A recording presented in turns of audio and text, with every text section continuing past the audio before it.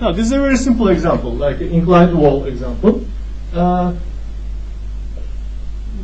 We want to see where the ball stops when we release the ball from the top of the inclined wall.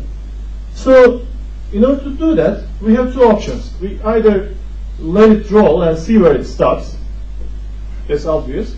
And the other is represent this physics, like represent these events of falling and rolling in terms of mathematics, like the equations, and predict where it stops.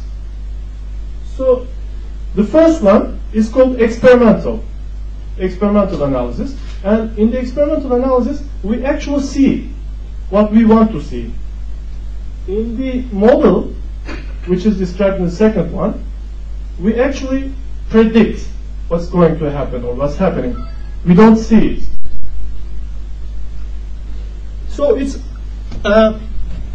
counterintuitive to choose the second option, right? Because when we can see what's going on for the thing that we are interested, so why don't we do all the time experimental analysis? So why bother modeling? So that's the question. And now I will give some answers to that, why we choose modeling. Because some events are not always as simple as those inclined wall and ball example. Like here, these hearts, when you want to know what's going on when somebody got adrenaline rush, and if that guy has a, like a heart attack or something, so you need to model that. You need to model the impact of that adrenaline, and you need to see what's going on in the heart. I mean, there's no way that you can take apart the heart from the body and run an experiment on it, obviously. And sometimes to install experimental setups are pretty expensive. Like in case of a jet engine, and you wanna know the performance of a jet engine under some conditions, you either need to build up a wind tunnel or you need to model it. But obviously, building a wind tunnel for a jet engine requires a lot of money. Instead, people are using models like CFD models to predict the performance of the jet engines.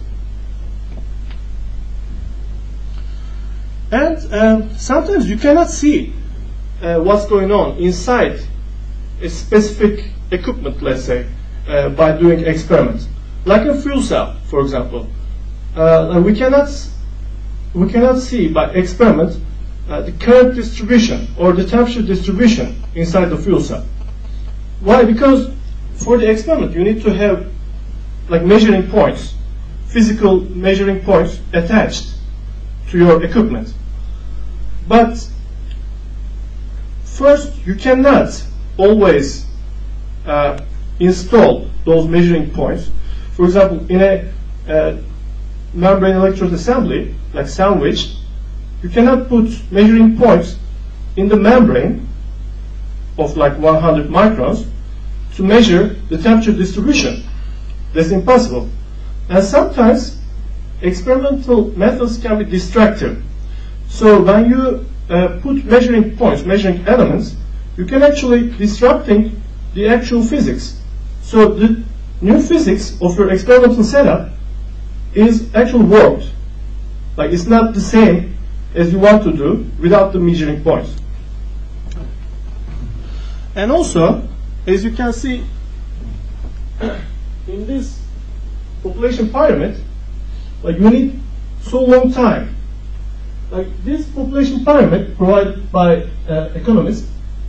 By the way, they provide daily graphics, very cool graphics. Like this represent the world population by age group, and it models, like it actually statistically collects the data from the past, from 1950 to 2010, which is available, but then they model the future till 2100. So there's no way that you can do an experimental analysis on population demographics There are some examples like that also. And here, apart from these examples, like you can apply models to a lot of fields, like various fields, not only mechanical engineering or electrical engineering. Like you can do economic models. You can analyze if a country will be going to crisis in 10 years, 20 years or not. Or you can analyze a country's energy dependency in 50 years. Or you can have some biological models, like a population, what do they call, I don't know, demographics in a bacteria environment, like a habitat. Or quantum physics models. And quantum physics models, like I want to put an emphasis on that. Like the recent very popular experiment, Higgs boson experiment, is actually modeled in 1950s or 1960s. But why they didn't do experiments? Because they lack the facilities to do that. I mean, they couldn't get to the energy levels required for Higgs boson experiments. Now, like 50 years later, they could reach that level to run experiments. Like my friend who is working on quantum physics, now he is dealing with a whole bunch of tensors, like equations, vectors, and I say, when are you going to do the experiments? He says, like, we need maybe 100 or 200 years. So it's not always a choice. It's like sometimes you have to model first to build up the theory, and then you need to support your theory with experiments.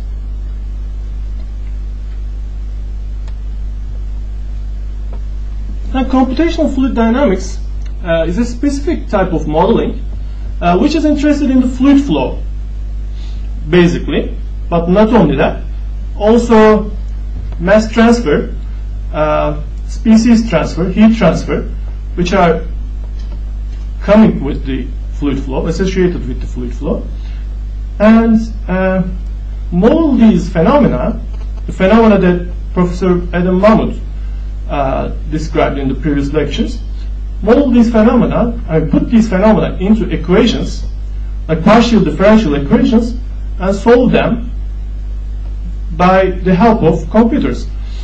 Well, it's early to talk about numerical techniques, but there are some equations that you can solve analytically, like a ordinary differential equation in a second degree, like mx dot plus kx, bx dot plus kx. You can solve it analytically. There are analytical solutions in closed form. But some equations, up to now, I mean, up to Wednesday, 17th of July, there are no solutions, like Navier-Stokes equations and many partial differential equations that govern the physical phenomena in a fuel cell or in a flow-related problems. So you need to employ some numerical techniques to solve these models. So why do we need CFD? Because, as we said, we want to understand what's going on first, and sometimes we use CFD for product development. I will give some examples in the future slides, and sometimes troubleshooting. This is very important because something happens to your equipment and you don't know why. Like you cannot, you haven't seen it before, but you have some clue. You have some clue that it may be because of, I don't know, some change in the parameter, like you play with temperature and it increased. The temperature increased and that thing happened. So you go to your model and you change your temperature in your model and you see what can cause that problem. So for troubleshooting, it's very important to use CFD. But as we said before, CFD analysis needs to be supported with experiments and testing. Because like in CFD, you have equations. Those are universal equations. Okay, those can apply. For example, Navier-Stokes equations can apply to either jet engines or a flow field in a fuel cell. I agree. But there are some parameters in those equations that you have to measure, like the thermal conductivity of your material. It's not universal, and it depends on the manufacturing techniques, the material that you use, for example, in the GDL, and it is very specific to your product, and you have to measure it. And there's not a universal parameter database.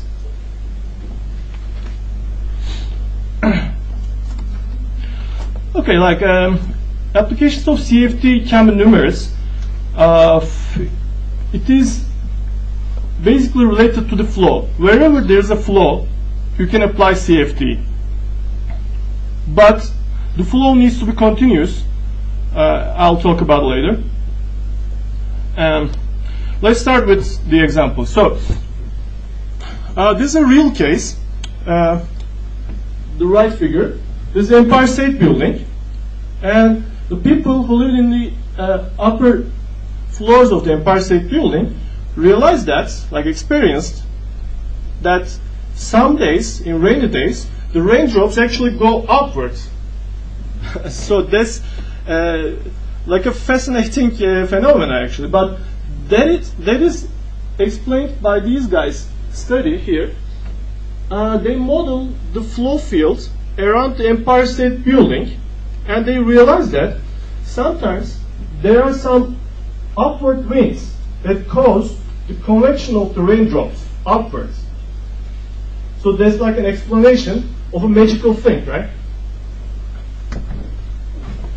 And that was two university students from University of Aachen who did their summer internship, or I don't know, like work and travel type of thing in New York.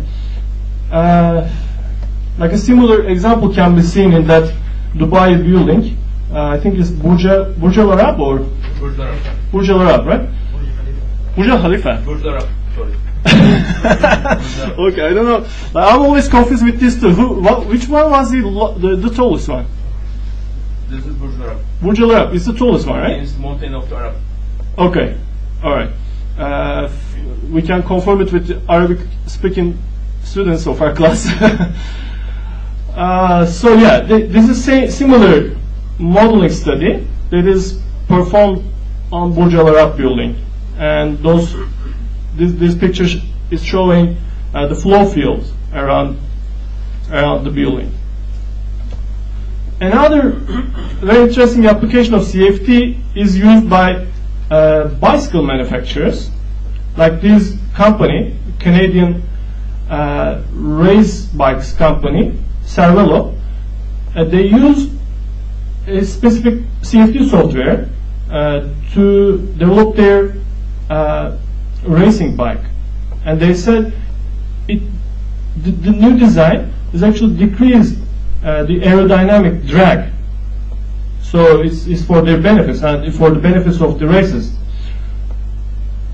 Races is not a good term, the competitors. Another thing is the helmet manufacturers use CFD.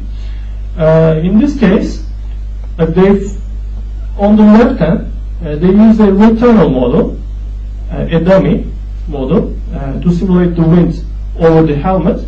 And here they provide two simulations, CFD simulations, which they did for the helmet design that they proposed. Formula One race cars pretty much employ CFD in their product developments. One reason is that they need to use wind tunnels to simulate aerodynamic drag over the Formula One race car, which is one of the most important parameters in a Formula One race car. But building a wind tunnel and testing in a wind tunnel requires a lot of effort and money. So in 2005, BMW's Sauber team invested on CFD models for their improvements of their Formula One car. And you can see the original images from that study. Okay, you can say that these are not rocket science, so I'm going to provide a picture which is a rocket science. There is a, what was it, NASA X-34 hypersonic rocket re-entering the atmosphere. And what you see here is this. I cannot use this. Here are the shock waves. And this simulation is for off-body shock capture. Like shock waves are, when you go over the speed of sound, then there is a pressure difference between some certain boundary that you pass, and that certain boundary is called the shock wave.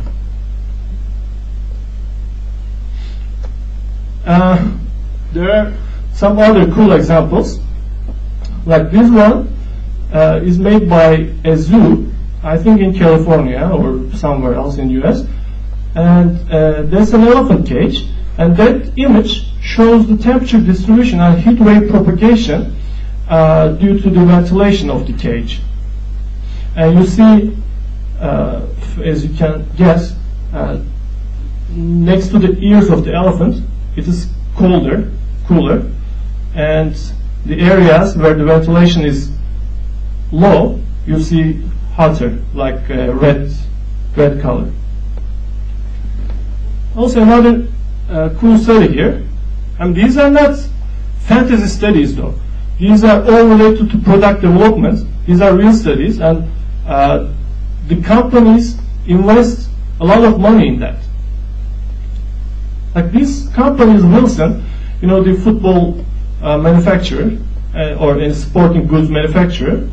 They use the CFD software to analyze the aerodynamic effects over the football, like the soccer ball. And in this study, like they could model, with the help of the specific software, they could model the ball not as like a perfect sphere, because the ball is not a perfect sphere. It had stitches, it had panels, which had tremendous effects in terms of the aerodynamic thing. I don't know if everyone is interested in football, but when you... Okay, I guess that. You remember the goal of Roberto Carlos, like 10 years ago, to France. Sorry, French guys, but... So you remember the ball, like when it was going out, it just turned and it get in. So that was due to the aerodynamic effects around the balls, and that is most probably caused by the imperfectness of the ball due to the stitches and the panels. Are you saying that guy was not ready for that? Well, the guy himself confessed that it was not something intended. He also said that it was like a miracle thing. Okay. Well, we talk about the CFD and how good the CFD is, but it's not always like that. I mean, I'm objective here. I need to talk about the limitations and restrictions of the CFD as well. Well, CFD solutions, as is written here, can only be as accurate as the physical model that is developed. Which means that you cannot always 100% put the physical phenomena into equations. Like your equations are also like assumptions.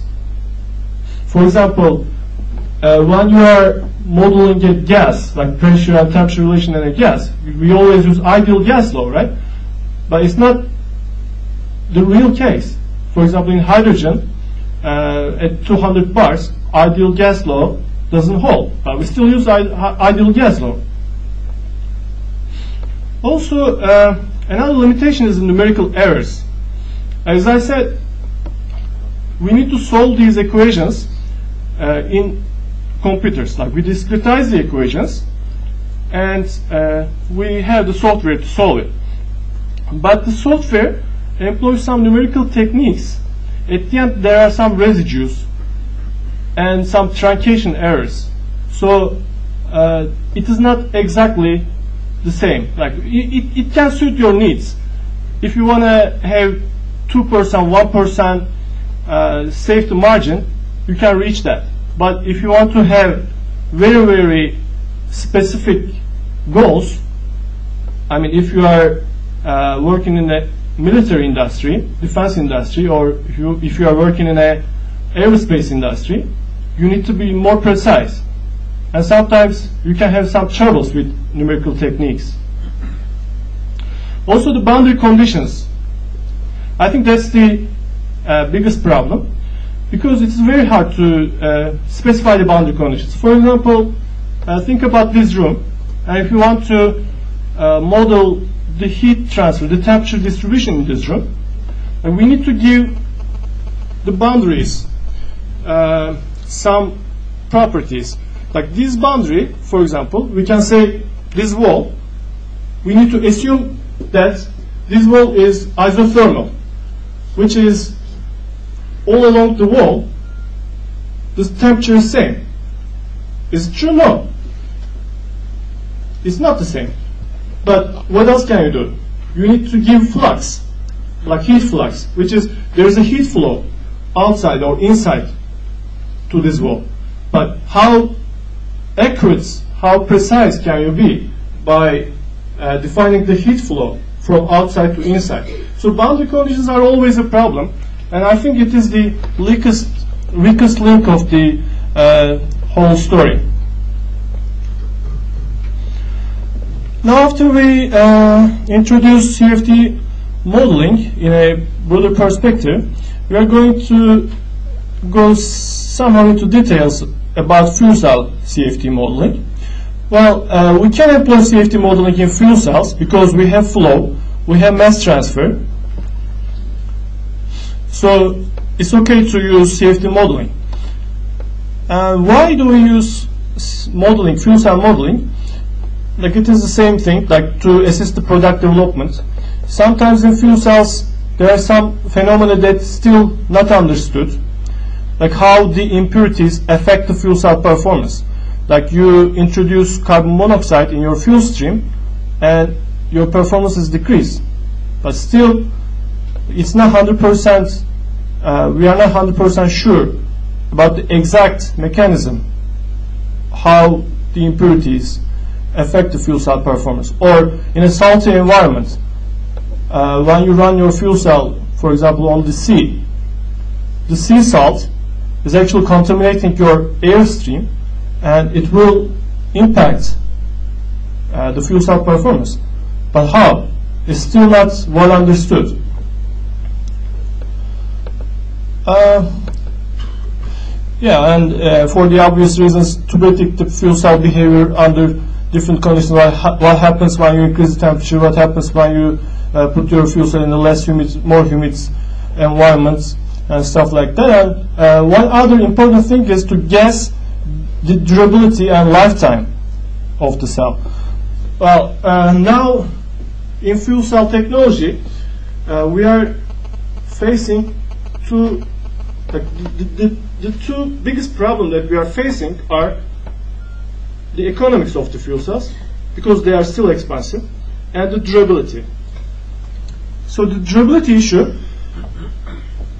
to extend the lifetime of the fuel cell, you really need to understand what are the reasons that these guys are degrading, what are the degradation mechanisms that are leading the fuel cells to go to not go beyond their prescribed lifetimes. Okay, so in order to model, sorry? Well, reliability is broader. Like durability is like this microphone. If you hit it on the stone, if it is broken, it's not durable. But reliability is something like, do you rely on the system? Like when you put your fuel cell system on the top of the hill and you leave it like that, if it is working, then it's reliable. Reliability is related to the peace of mind that the product will give you. But durability is more mechanistic term. Reliability takes care of those extreme conditions. Yes, but generally we model the durability because reliability has some other aspect as well. Like you need to also include the socio-economic aspects as well. Now, in any type of modeling, we need to first define the geometry that we want to work on. For example, in this stack,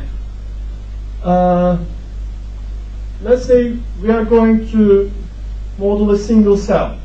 Single cell means like one membrane electrode assembly sandwiched by the gas channels. So we are looking at the stack from this direction, and we are interested in these three guys over there. And in a better description, we have our gas channels sandwiched by the bipolar plates, which are also called the current collectors, and we have our MEA. Well, now the question is how detailed you want your model to be. Like the MEA can be modeled as a single domain, or it can be modeled by making subdomains. Like MEA is consisted of the gas diffusion layers, right? The catalyst layers and the membrane. The most common MEA description includes 5 layers at least. Sometimes they also include the gas channels into the MEA, but let's define it like that. This is our MEA, and we divide our MEA into anode and cathode gas diffusion layers, catalyst layers, and the membrane. All right. One thing, if you are into modeling, and if you look at the papers, modeling papers, most of the times they don't include the catalyst layers. They just take it as like anode electrode, cathode electrode, and the catalyst layers as the boundary. Well, it is acceptable up to some extent. Why do they do that? Because the anode GDL, the gas diffusion layer, is about like 200 micrometers. Whereas the catalyst layer is where the reaction actually takes place. The reaction takes place in the order of magnitude of 10 micrometers. So the gas diffusion layer is 20 times more than the catalyst layer. So there is a big aspect ratio. And in order to do the modeling, you need to discretize each domain. And if you start discretizing the catalyst layers, so you have very tiny elements. And you need to be proportionate in all of your domains. Like when you have tiny elements in your catalyst layers, you need to have tiny elements in your GDLs as well to have a similar aspect ratio. So that will require significant computational effort. So that's why some people prefer modeling the catalyst layers as just the boundaries. Okay.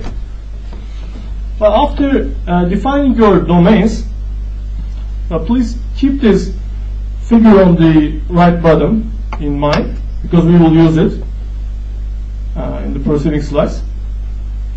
So we will start with defining equations in the domains. Like first we need to be sure what are the physical phenomena, the governing physical phenomena in a fuel cell, and in which domains each specific physical equation will be applied. Let's start with mass transfer. The mass transfer is basically the transfer of fuel and the oxidant, like hydrogen and oxygen, to the fuel cell, and its transport inside the fuel cell. So we have mass transfer in the fuel channels, fuel and air channels, in the GDLs, in the catalyst layers, and in the membranes. It's obvious because we have something moving inside all these specified fields. Momentum transfer is what we call the fluid flow. Okay? And where do we have fluid flow? Obviously in the fuel and air channels, in the GDLs, and in the catalyst layers. Under normal operation, and most of the cases, we don't have fluid flow in the membrane. At least we can assume that. So membrane is not permeable. That's our assumption. Okay? So there is no fluid flow from anode side to cathode side, which is there is no hydrogen going from anode side to cathode side, which means there is no leak from anode side to cathode side. But there's a big assumption because in reality we have crossover, we have leaks, right?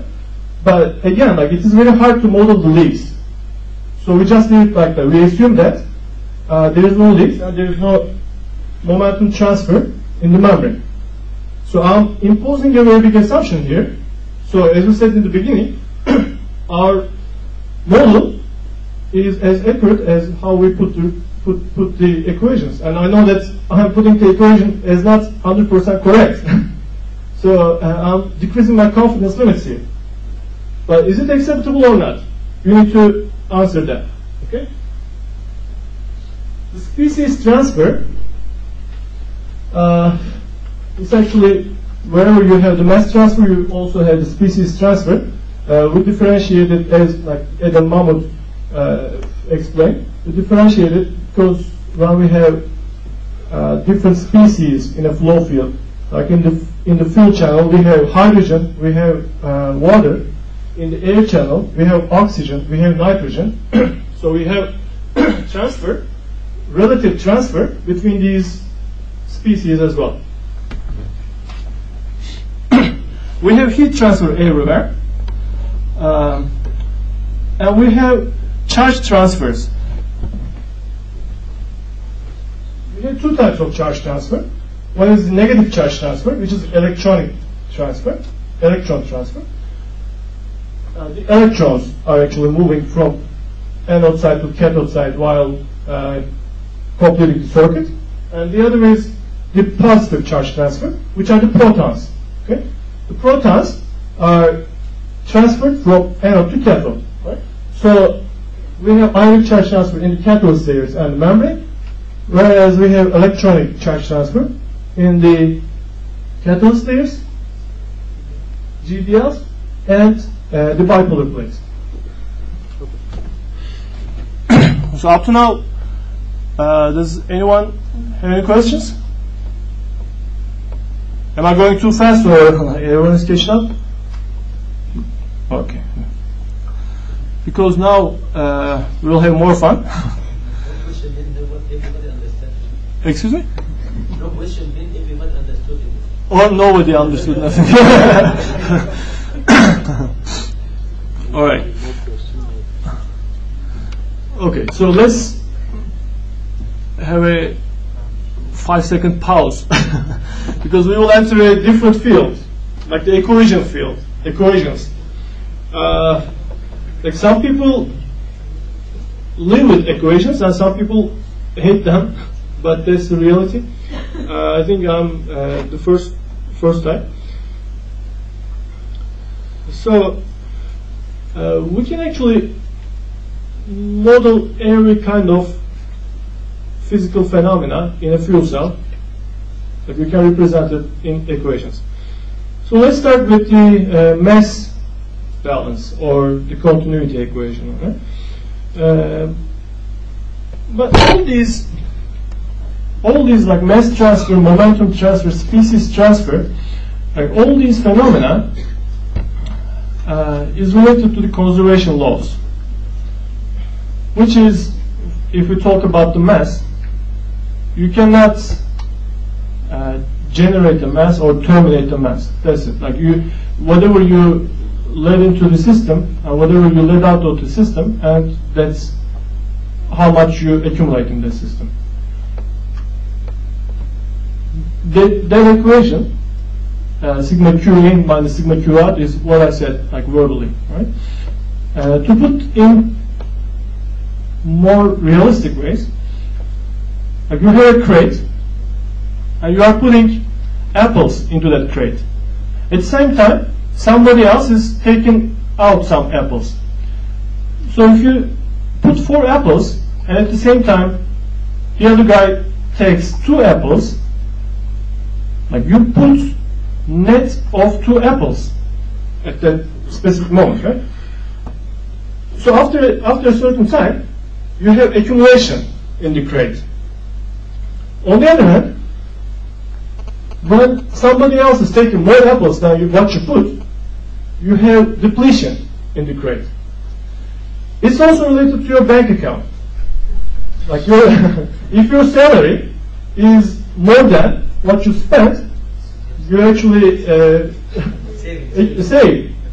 But if you're married, if your wife spends more than what you earn, then you're in a financial crisis. Yeah. Well, I really wanted to have a comment on Greek economy on this perspective, but we have Georgios here who would hate me if I do that.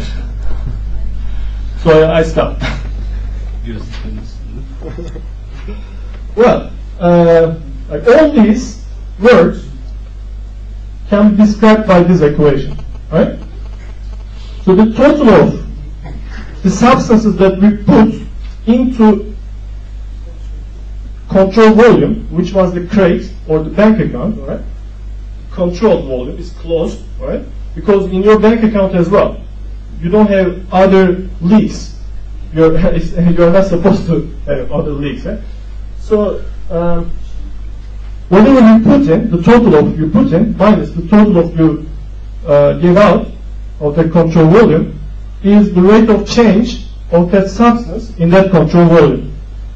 And the rate of change being positive means you have accumulation, which is this derivative. This derivative being negative means you have depletion. Okay. We are going more elucidated. What we did here is only time dependent. But we deal with somebody putting apples and somebody putting out of apples, taking out of apples, and we are looking at change with respect to time only. But we didn't look at, like when we didn't look at the distribution of the apples inside the crate. Maybe there are more apples here, there are less apples here, right? Because when you start putting more apples from this part, you have an accumulation more here, and you have less apples stacked up at the right side. But with this equation, we are not looking at that. Now, we are going to formulate another equation based on this one to also look at the spatial variation, like the variation, the distribution of the quantity inside your control volume, right?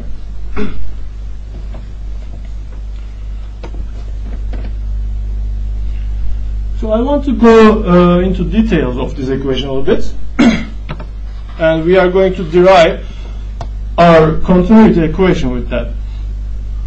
So if we choose the infinitesimal control volume, and we will look at the mass in and mass out, like if you look at the mass balance, all right, like now I want to introduce a term called flux. Flux is a special term that we use frequently in modeling and in transport phenomena. Flux is the rate of change in a substance over a cross-sectional area, which is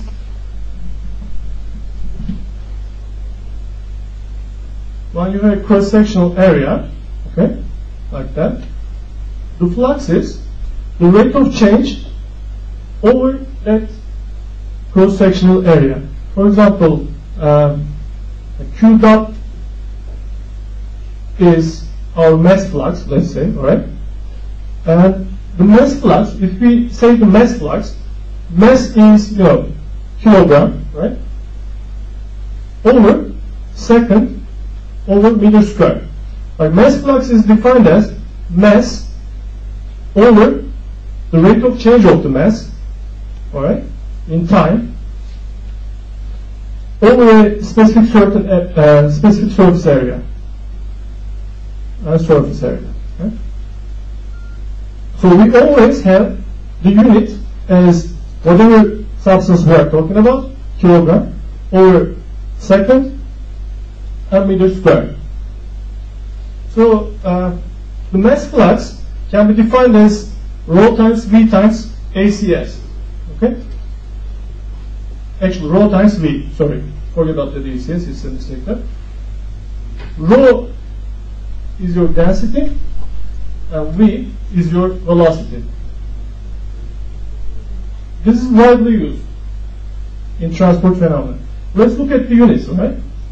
Rho, the unit of the density is kilograms per meter cube, right? And velocity as unit of meters per second. And we have kilograms per square meters per second. So this is our mass flux. Okay? And when we're driving the equation, we use the fluxes. So the mass in over that surface is actually Q dot X, the mass flux at X coordinate, and the mass out is mass flux at X plus delta X coordinate. Okay?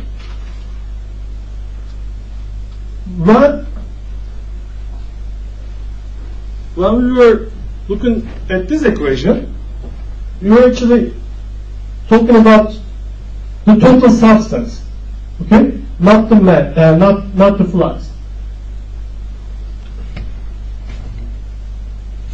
So we need to multiply it with the surface area to find the total substance, the rate of total substance, rate of mass carried into control volume through this control surface. So we multiply it with this surface area, which is delta y times delta z. Delta y, delta x, delta z, these are infinitesimal scales, right?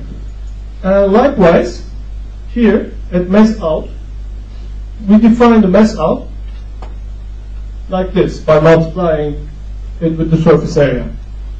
Okay. And if you look at this equation, we have on the left hand side the rate of change of mass in the control volume, and the rate of change, rate of change of mass is defined like that. Okay. You can verify it by looking at the units.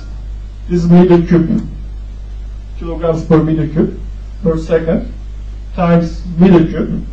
You have what? Kilograms per second, right? So when we put these three terms into this equation, we have, forget about this, okay? We have this term, and this term. Like I went on with the other dimensions, like y and z dimensions, and I ended up with this three-dimensional equation. Now, if I have this delta x, delta y, delta z term here, take it over to the right-hand side, which is like dividing each term with this delta x, delta y, delta z. What I have is, just concentrate on this term first, rho u x minus rho u x plus delta x over delta x, okay? And that is nothing but the definition of the partial derivative. which is del rho u over del x. Okay, is this term. Likewise, for the other terms, I have the partial derivative of rho v, and I have partial derivative in terms of z coordinate. So I'm not expecting you to grasp everything from this slide. You need to go over by yourself. Now at the end, I can combine this into this simple equation, which can also be represented as this one, which is called the divergence. Okay, and that's my continuity equation. Del rho del t is divergence rho v. This side is related to the time effects, the change in the time, and this side is related to the change in the space coordinates, like the distribution into the in the control volume. Any questions so far? Come on, you must have some questions here. Okay. So that's my basic equation, and that's most frequently used equation. Right? Now I'm going to talk about the concept of the steady state and transient.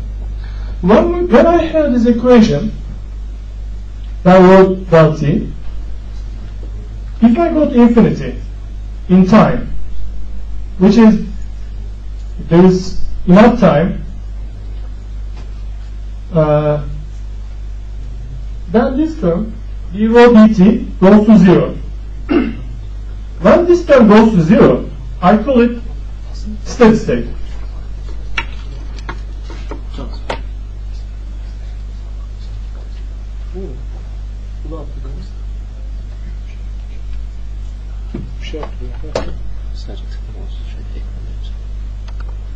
Okay. So when I have this term vanish, I have steady state. I'm here. Okay. When this term is not 0, I'm at this region. It's what's called the transient response, transient regime. That's important because sometimes we differentiate in modeling. Sometimes we do the transient models, sometimes we do the steady state models. Steady state models is important when we're just focused on the spatial distribution. For example, the temperature distribution in a fuel cell. When we are interested in temperature evolution in the fuel cell, we look at the transient simulation.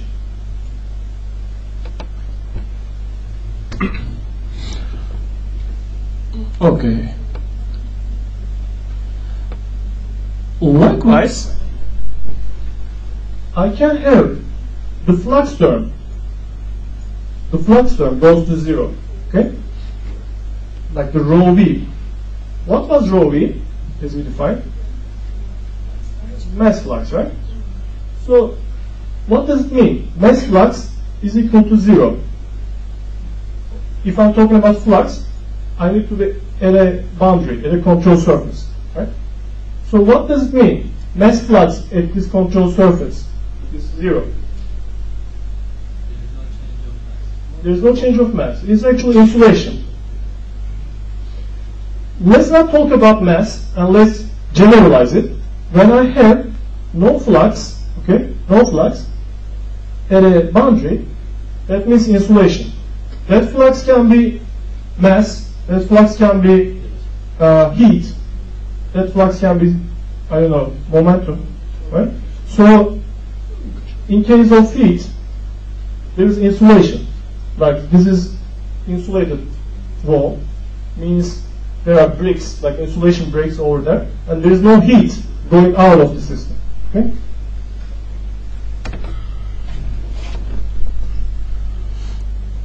Okay. So, applying mass transfer into my fuel cell model.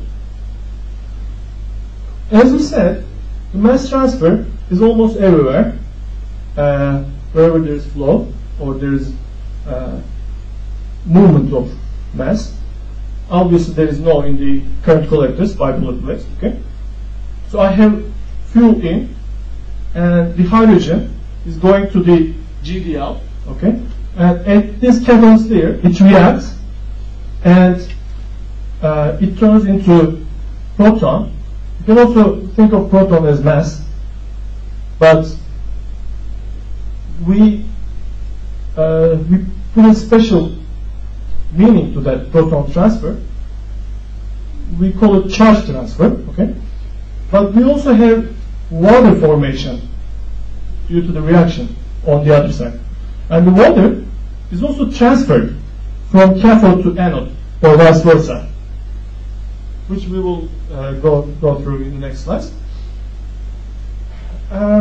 Yeah. So, this is my equation in the steady state. For sake of simplicity, I want to focus on the steady state for the time being. And steady state continuity equation says there is no mass generation or there is no mass depletion, which is logical, right? Because as we all know, you cannot terminate a mass, you cannot generate a mass. But in case of fuel cells, that may be a bit different because we have chemical reactions, and we actually not terminate the mass, but transform the mass that we are talking about in these channels, okay? And we transform it into other substances. We are not terminating it, but we are transforming it to other substances. So this equation needs to be modified at the catalyst layers where we have reactions. Okay. But at the end, this mass balance will hold. Although you have hydrogen coming in from the fuel inlet, and some hydrogen reacted and transformed, and the remaining hydrogen will go out. We don't apply this mass balance only here. We apply this mass balance for the entire picture, okay? So what we need to say is the total hydrogen, the total oxidants like oxygen and nitrogen entering to the system is equal to the total hydrogen going out, total oxygen, total nitrogen going out, and total water going out. If we didn't have any water, like this hydrogen and oxygen transport into water. So we need to put that into our mass balance. Okay? I'm putting the emphasis on that because that's a very typical mistake of those who start modeling recently. Like you don't apply mass balance in the subdomains. You apply the mass balance in your entire domain. Okay? Alright. A species transfer is also mass transferred. But why we differentiate this from the mass transfer is when we have two different substances or more than two different substances, the transport behavior changes because like we have hydrogen and water in the fuel channel. Okay, in the mass balance we talked about the transport of the bulk from one point to the other point. But now we are going to study the transport of each species, the movement of each species with respect to the other, or with respect to the bulk. Okay?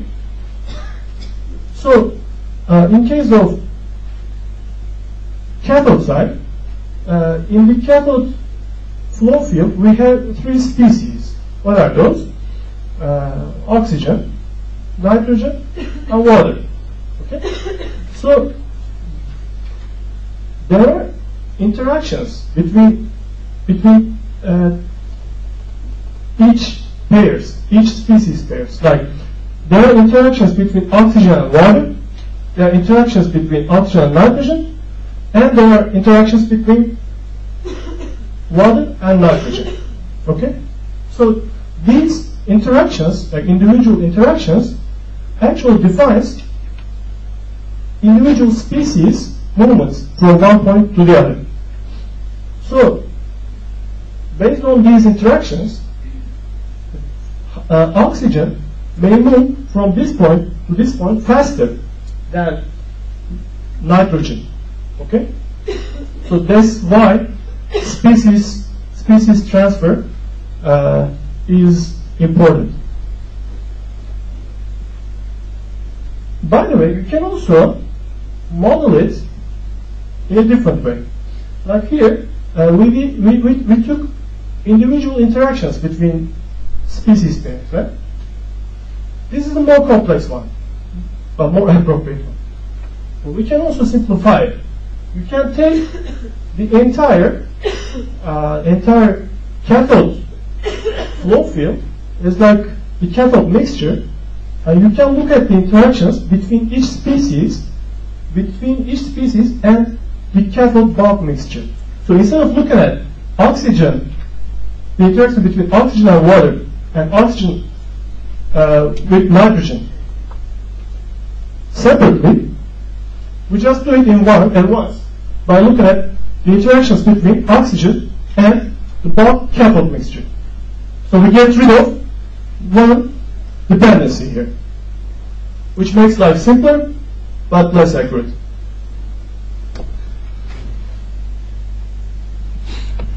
Okay. So species equation can be derived in the same way as we derive the continuity equation, the mass balance. Okay. As you remember, in the continuity equation, we have our transient term is equal to our spatial term. Okay, and rho v was our flux, mass flux. What we need to do is nothing but changing these properties. Like instead of rho v, we need to use species flux, and instead of rho, which is the mass, the rate of mass, we need to use the rate of species here. We're still talking about the steady state equation. So the flux in species equation has two terms. Okay. Yes, has two terms. One is the diffusion term, and the other is the convection term.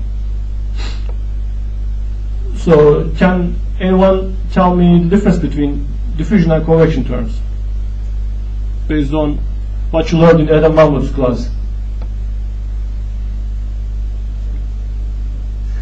Yeah. Any idea? Try in English, I can help you.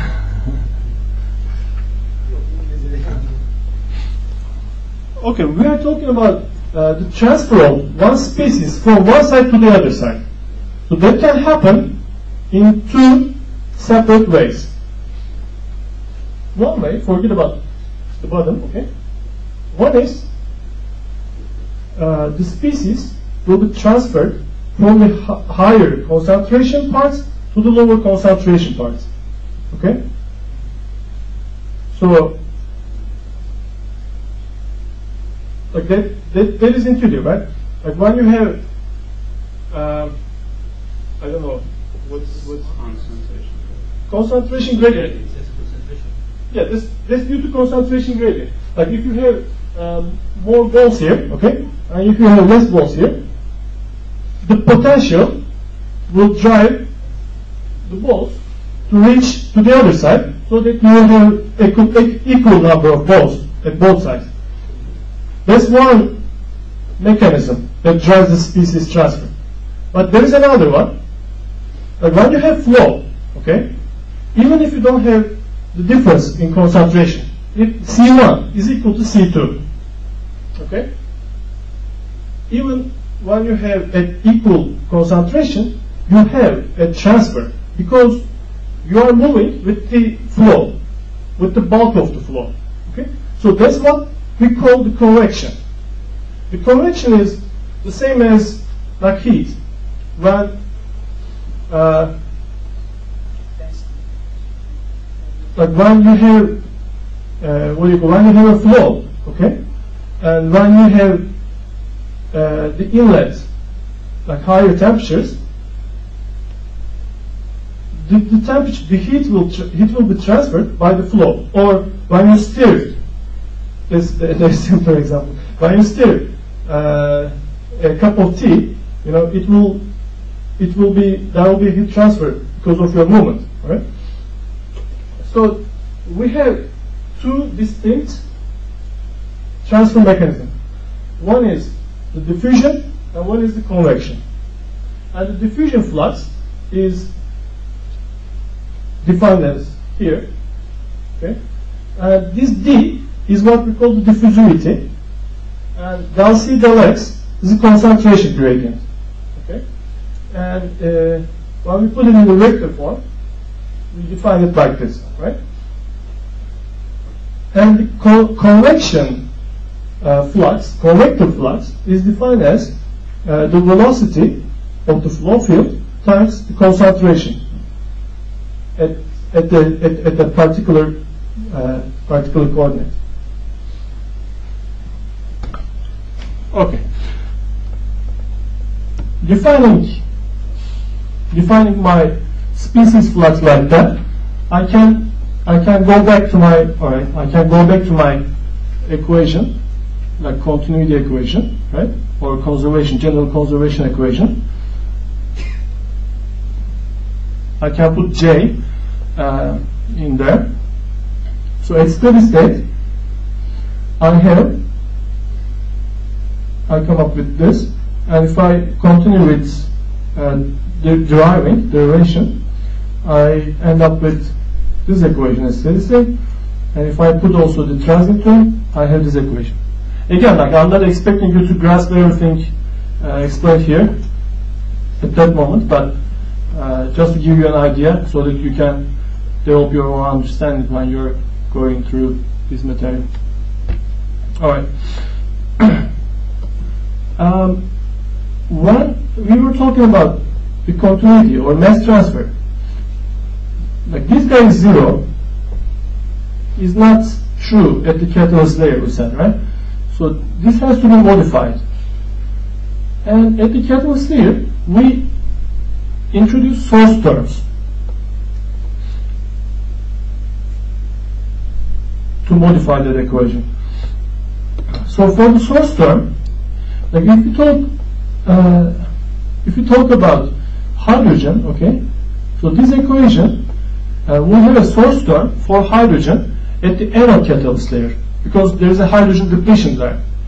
If you are talking about oxygen, if this C is a concentration of oxygen, so we need to introduce a source term for oxygen at the cathode catalyst layer. From this discussion, you can also understand that we need to introduce equations for each species, for hydrogen, oxygen, and nitrogen. Okay? So we will have 3 equations. Let's go to the source terms. The source term is actually the generation of the species or depletion of the species at specific domains. So at the anode catalyst layer, where we have anode reaction, anode half reaction, we have hydrogen generation, right? And on the other side, at cathode catalyst layer, we have oxygen depletion. So did I say hydrogen generation? Sorry, that was hydrogen depletion. And at the cathode catalyst layer, due to cathode chemical reaction, we have depletion in oxygen and generation in water. So like how much water is generated, we can actually correlate the mass, the generated mass or species generated with the current. And if you look at the definition of current is actually number of electrons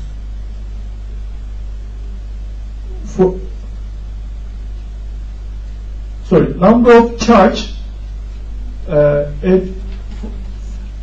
per unit time. Okay, so when you define it like this, the current is nothing but the number of moles times the Faraday constant. Okay, so when you divide the current with the Faraday constant, if you go on with the units, you can understand easily, and you will have moles of electrons as I over F. Okay? So in our fuel cell reaction, for one hydrogen molecule, we have 2 electrons generated. So if this is the moles of electrons generated, is I over F, so the hydrogen depletion should be nothing but I over 2F. Likewise, for one oxygen molecule, we generate 4 electrons, or we deplete 4 electrons. So moles of oxygen consumed will be I over 4F, and moles of water generated will be I over 2F. Okay? So now, after mentioning about the water generated at the cathode, we need to talk about something on the water transfer. So there are different mechanisms that water transfer is governed across the membrane. So one mechanism is the permeation. Okay. Well, in the beginning of the lecture we said let's assume no permeation, but I just want to mention that for the sake of completeness. When we have a pressure gradient, let's say we have cathode at 2 bars and we have anode at 1 bar. So there will be a pressure driven flow, right? So the pressure will force the flow go through the membrane and come at the anode side. Like the membrane is not like a brick wall, it's like polymer. So it has some permeability at the end. And if you apply high pressure difference across 2 sides of the membrane, there will be a flow induced. And if you work at similar pressures, you will have negligible flow. So one way the water transfer is due to the pressure-driven flow, which is called permeation. And the other mechanism is the same as the concentration gradient. When we have more water at the cathode side, okay, than at the anode side, so we have a flow from cathode side to the anode side due to the concentration difference. So that the concentration will be forced to go to equilibrium. And another one, very distinct phenomena, is called the electroosmotic drag. Okay? And that is very specific to fuel cells, or let's say the polymeric material used in fuel cells. The water molecules in the membrane are attached to the protons. Okay? And the water molecule plus proton will make up like H2O plus H plus, what you have, H3O plus. You have a charged molecule, okay, in the form of water. The water is charged. And we know that we have a potential, like the electrical potential difference between anode and cathode. And under the potential difference, the charged particles move. And the transfer, the movement will be from anode to cathode. Okay? Like the proton transfer.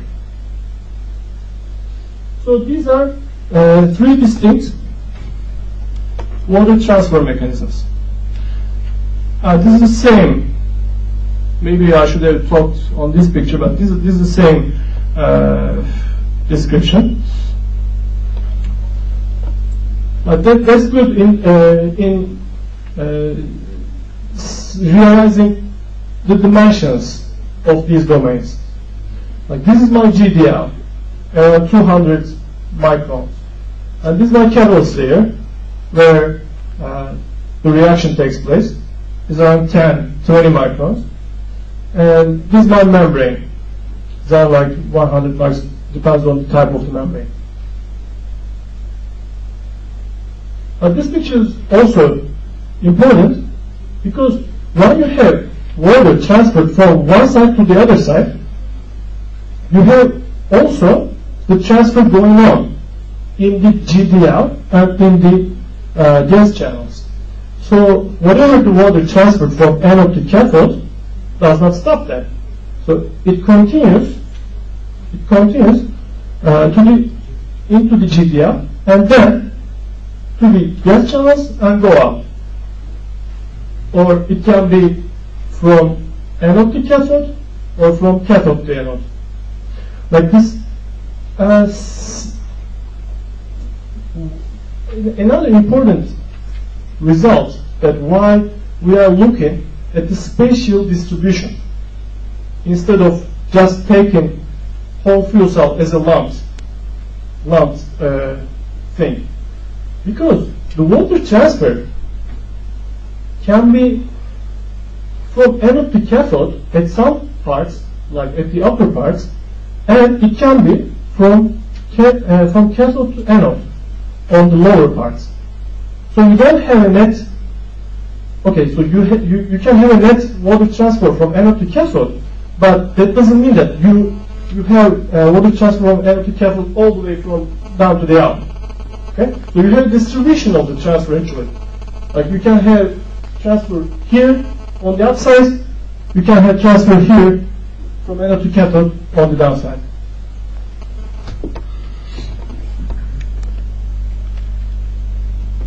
Okay.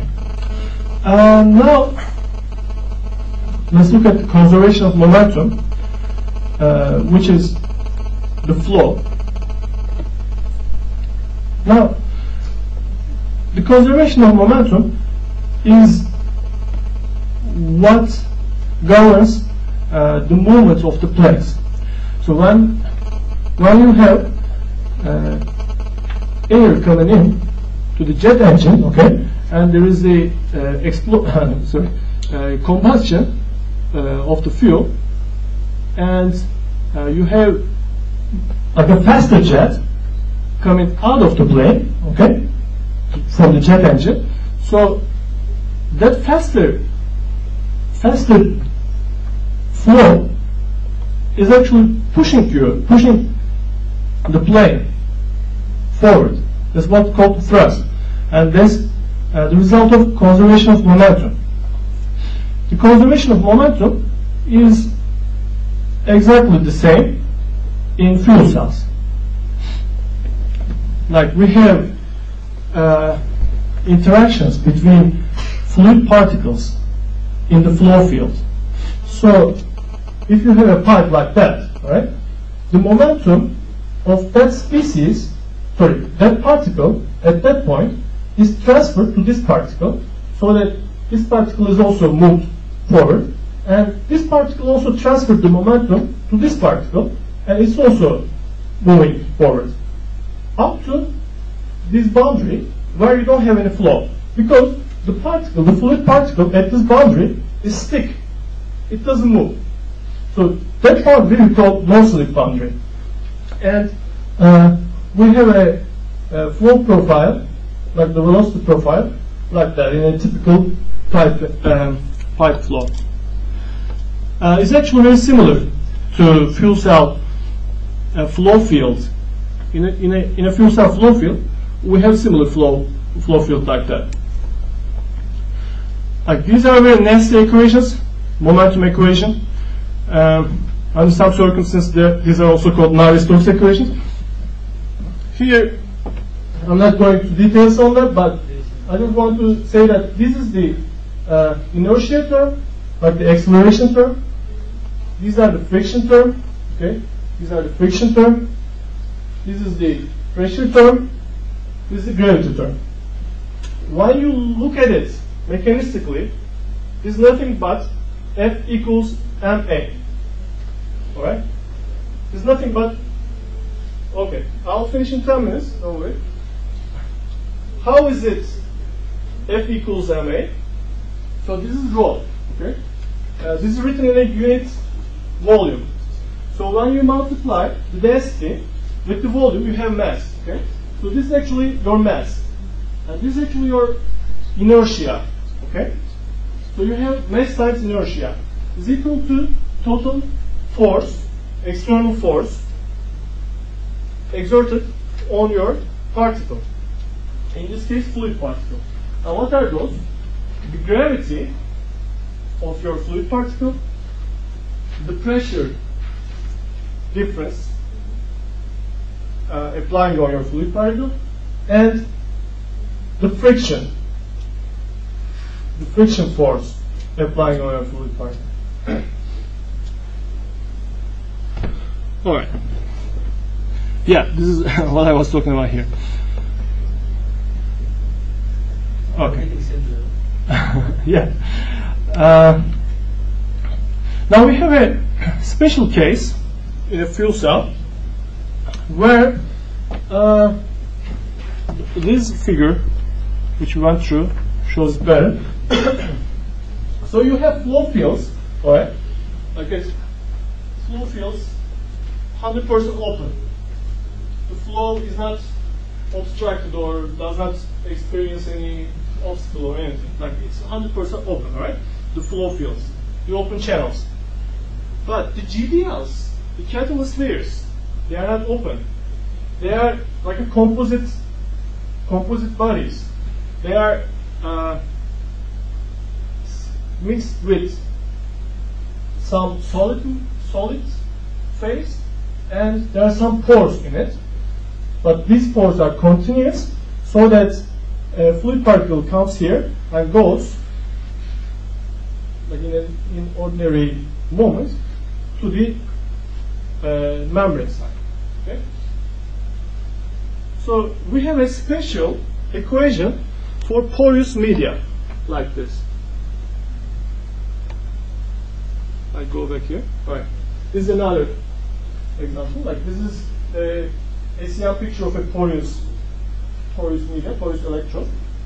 So in a porous electrode, we can approximate that next equation in the very simple equation. Okay?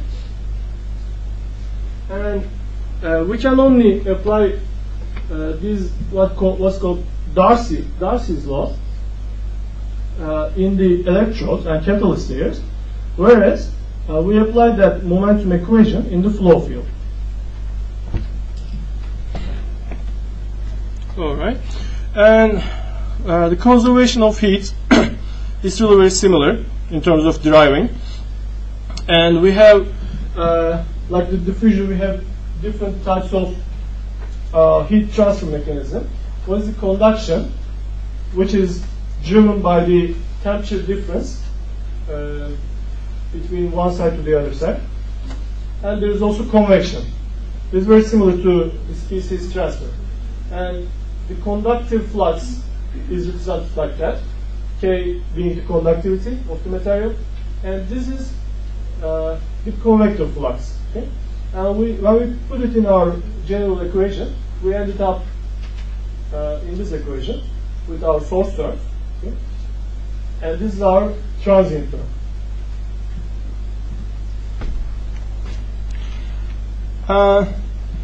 I want to go briefly about the heat transfer modes in a fuel cell. So we have convective heat transfer whenever we have flow, which is like our flow fields, okay? And it's not shown here, but in a stack, you have this cell, and in between two cells, there is a cooling channel where a coolant, specific coolant, is passing through. Okay? So the coolant is also taking away the heat generated in the fuel cell, so that it controls the temperature of the fuel cell. So it's another convective flow. Also we have conductive flows, which is both in the flow field and in the solid materials. But we have conductive heat transfer from one cell to the other side by the continuity of the solid matrix. Okay? And we have heat generations, and heat generation is mainly due to the reaction, and heat source can actually be represented as a lumped parameter. So you have your theoretical voltage, okay? When you don't have any loss, when everything is ideal, you end up with 1.2 volts, okay? But in a typical fuel cell operation, it's not the case. In reality, you have a high curve like this. So the difference between this point, your operating point, and your theoretical voltage is actually contributing to the heat. Is actually heat source. So the heat generated can be defined as your operating current here, right? Your operating current here times Vmax minus V operating, like your operating voltage. But if you want to know where exactly this heat source is distributed, I can tell you that there are heat generation due to reactions at the anode and cathode catalyst layers. There are some ohmic losses, and there are some contact losses at the interfaces. Like at the GDL catalyst layer interface, like you have a contact loss, which in return change the temperature profile. Like you don't have a continuous temperature profile, you have a jump in its temperature profile. Okay, this is due to the contact loss. I'm running a bit faster. All right. So this is the heat source that you need to apply at the catalyst layers, and this is the heat source due to the ohmic losses you need to apply in the membrane. Also, charge transfer. As I thought, there are two charge transfers. One is positive charge transfer, and the other is negative charge transfer. The electronic charge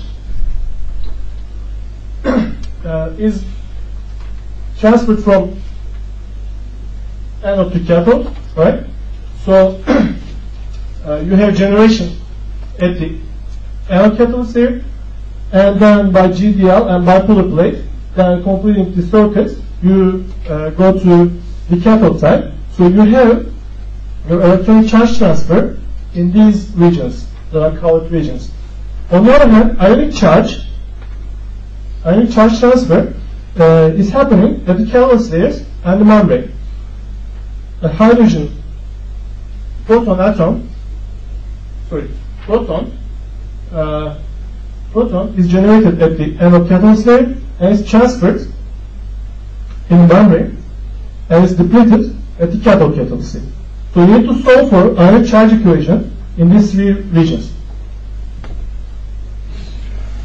And for these source terms, we go back to Professor Lami's lectures, and we take some precious equations to define our current with the potentials, with the over potentials.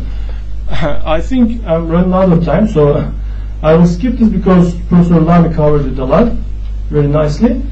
And this will be the source terms as described here. Like the QELC is the rate of electrons generated, and Q ionic is the rate of protons generated, and these can be defined by these equations called Butler-Volmer equation. Butler-Volmer equation can be represented in simpler ways. For faster kinetics at anode, like hydrogen reaction is fast, so we have a linear equation, which is called the Tafel kinetics. And for cathode, it is slower kinetics, but we can drop one term here for simplicity, and we have a simpler version. Yeah, this is what I was talking about. And then after we put all the physical phenomena into the equations, we need to solve them, right? So in order to do that, first we need to discretize our domains. And this is a good example of a Formula 1 race car. This put in a CFD solver, and you know the discretization of the domain is not evenly distributed. Like here, the mesh, this is what we call the mesh, okay? The mesh at some parts are very fine, okay? And these are the places where we expect significant changes in the physics. Like here, when the airflow hits the nose of the Formula 1 race car, there is a significant change in physics, right? So in order to capture that variation, you need to have very fine mesh, okay? But if you look at here, you have a very coarse mesh, which will do, because the flow field will be only related to some certain extent of the Formula 1 race car. Like you won't have too much effect here when you go very far away from the car, right? So you don't have too much changes in your original flow field. So this coarse mesh will be fine. And then you have different solution methods, and this is really a different lecture, so I'll finish it here. But just to tell, the finite volume methods is the most favorite solution methods that is used in fuel cell modeling, and finite difference method is also used, and very old technique. And there's also finite element method. Like the finite element method is more used in the mechanic structural simulations, but you can apply it in CFDs as well. And you have some other methods like spectral methods where you impose Fourier series expansions on your solutions. That's it. Any questions? Software, no solvers, packages can help with that? Like this, up to you actually, because there are many softwares in the market, and each one has advantage for its own. Like there is Fluent, there is StarCD, there is Console. Only FameLab? FameLab is not Console. Can you use Fusart for that also? That one I didn't hear about it. Or with this? For me, all of them are tools. Okay. Like you can choose whatever you want, like whatever you feel comfortable with. That's fine. But some people are not like that. Some people think that finite element is not acceptable because finite element methods was not preferred 20 years ago in CFD because it started with structural mechanics solutions. Finite volume was a predominantly used one. So I think up to 1980s, or I don't know the exact dates, but International Journal of Fluid Dynamics did not accept any study who used finite elements as a solution method in CFD. But the trend nowadays, what's the trend? The trend? What's the trend? What's the most common solver here? Well, the trend is console is getting very popular. But if you ask me, I use console. I also use StarCD, Fluent, and the other software. And if you want to do simple simulations like 2D simulations, console is the best. for sure. But if you want to do 3D simulations, like a whole serpentine channel simulation, whole stack simulation, console will be too clumsy, too sluggish. Like because finite volume is developed for especially solving Navier-Stokes equation, and there are some schemes that really deal with Navier-Stokes equation. Navier-Stokes equation is a very nasty equation, as I said. It has very non-linear terms. In order to deal with it, finite volume methods was developed. And there are some specific tools, some specific schemes that deals with those non-linearities. In finite element, it is a problem now, I guess.